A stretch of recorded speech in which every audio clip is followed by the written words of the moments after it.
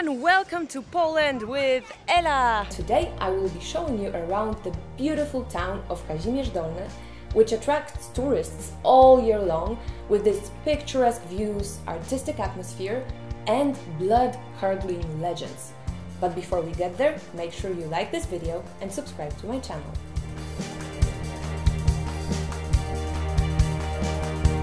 The origins of Kazimierz Dolny date back to 11th century. On one of the hills, there was a settlement called Wietrzna Góra, or in English, the Windy Mountain, which belonged to the Benedictine order. In 1181, King Casimir the Just presented the settlement to the Norbertine nuns, which changed its name to the name of its donor. Nowadays, Kazimierz Dolny is eagerly visited by international tourists and every summer weekend by the residents of Warsaw and Lublin. Kazimierz Dolny is an architectural gem. There are as many as 250 buildings registered as historical monuments. The central point of Kazimierz Dolny is the medieval cobbled market. On summer weekends, it is bustling with life from morning until late in the evening. Residents, tourists, and various artists and performers gather to spend time here. There are many restaurants and cafes around the square. It is worth sitting down in one of the pubs and simply taking in the life. While sitting there, you will see a historic well from the 19th century, one of the four in this Renaissance town. If you ever come here, try finding all four of them. According to a myth, whoever drinks water from the well will be a frequent guest in Kazimierz Dolny. Based on my personal experience, though, it doesn't always work. I don't get to be there as much as I would like. While on the Kazimierz Market Square, make sure not to miss a little sculpture of a dog, which commemorates a dog which during the summer used to come and sit there every day. During the winter, he would go back to Janowiec, a town which is located on the other side of the Vistula River. While the dog was in Kazimierz, the residents always made sure he had something to eat. One year, though, the dog didn't come back, so some artists from Kazimierz decided to make sure that he will accompany them anyways, though in a slightly different form. The houses surrounding the market square from three sides were originally made out of wood, but they've burned down in different fires. In their place, Renaissance tenement houses were built, though most of them have not survived until today. What we see today are buildings that have been built after World War II, with three exceptions. The two of the most famous houses of the Renaissance era in Kazimierz Dolny are tenement houses of St. Nicholas and of St. Christopher, which now belong to the City Hall and a bank.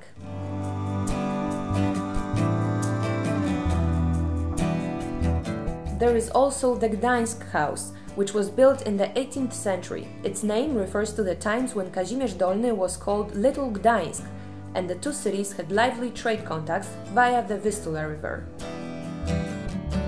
Actually, it was in Kazimierz that one of the main ports on the central Vistula was built, thanks to which the city quickly became rich on trade. Along the banks of the river, merchants built grain warehouses. There were as many as 60 of them here in the 17th century, half of which were brick granaries. The facades became more and more impressive as the owners' wealth increased, though only 11 have survived to this day. Kazimierz used to be a bohema for artists. It still is a good destination if you are an art fan. In numerous art galleries you will find unusual and unique products. If you are a movie geek, you might find it fascinating that several of the Polish films were shot here.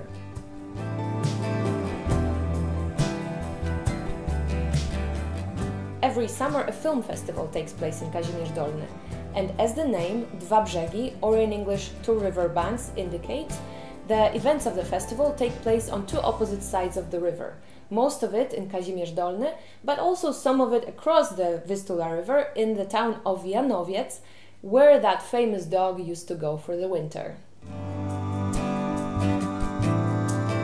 Kazimierz Dolny has much to offer for the fans of literature too. One of the most acclaimed Polish writers, Maria Kuncevičová, used to reside there.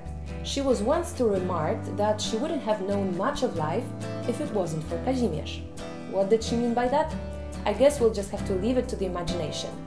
But what we know is that in her novels, Kazimierz Dolny comes back to life in a truly magical way.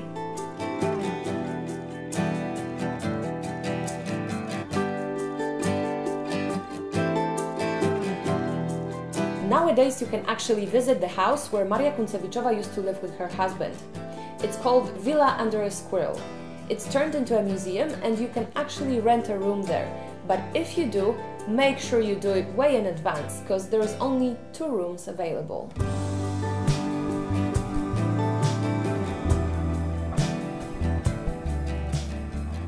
While you're in Kazimierz, it's impossible not to try the Kazimierz rooster, a hand-woven, butter-based bread, a local delicacy. The legend says that once upon a time, when a large oak forest grew on the windy mountain, the inhabitants of Kazimierz Dolny performed pagan rituals and lit bonfires on its edge.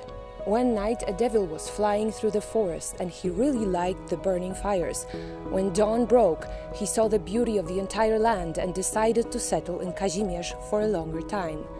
He lived in a hole in a ravine among old, spreading oaks. The town became more and more populated, and the devil liked that he had more and more people to tempt. When a monastery was built near the gorge, he decided to move to the castle moat. One day the devil saw a rooster in Kazimierz. He was beautiful, plump, and seemed very happy, so the devil decided to eat him. The rooster turned out to have such an excellent taste that from then on he ate only these birds. He liked black ones with impressive red crests the most, but he didn't despise others either. All the roosters in the area were in great danger. Finally, there was only one rooster left. He was old and very wise. To save his life, he decided to outsmart the devil and hid with a beautiful hen in a previously prepared hiding place. The devil used all his power to find the bird. However, his anger and determination were to no avail. Unexpectedly, the monks rushed to help the rooster. They sprinkled the devil's hole and everything surrounding it with holy water. When the devil returned from the search, he could not stand the smell of holy water and fled in panic. The rescued rooster came out of hiding and proudly walked the streets of the town. To commemorate this event, Kazimierz began baking roosters from yeast dough, which today are a tourist attraction and a mandatory delicacy when visiting this charming town.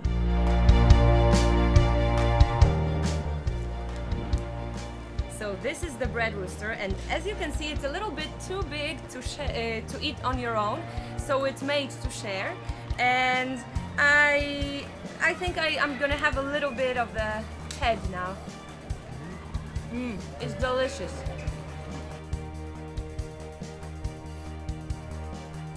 Another place to visit in Kazimierz Dolny is the Hill of Three Crosses. The crosses were placed there in 1708 to commemorate the victims of the cholera epidemic in the early 18th century. But the cross hill was already mentioned in the books from the 16th century, which means it was already a place of worship in the medieval times.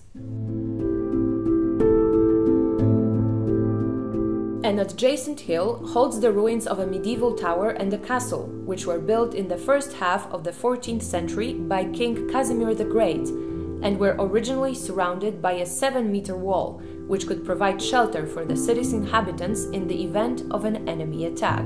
Unfortunately, it was almost completely destroyed and burned down during the Swedish deluge. And in 1806, at the time of partitions, the Austrians blew up parts that were under a threat of collapsing.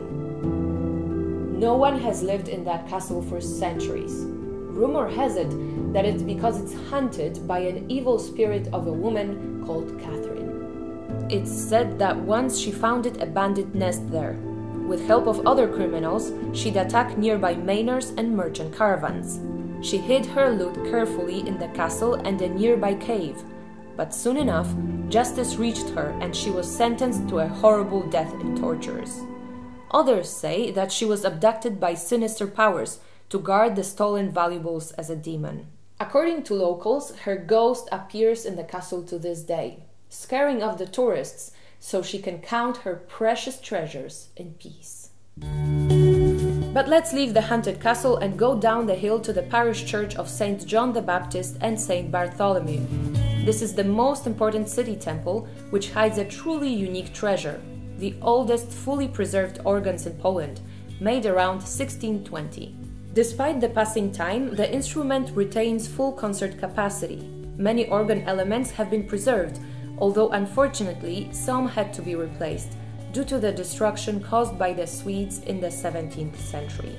Almost exactly opposite the castle hill, on the Windy Mountain, there is a Franciscan monastery complex with its church, the Sanctuary of Our Lady of Kazimierz, which was built in 1591 and for about 400 years has been a destination for multitudes of pilgrims.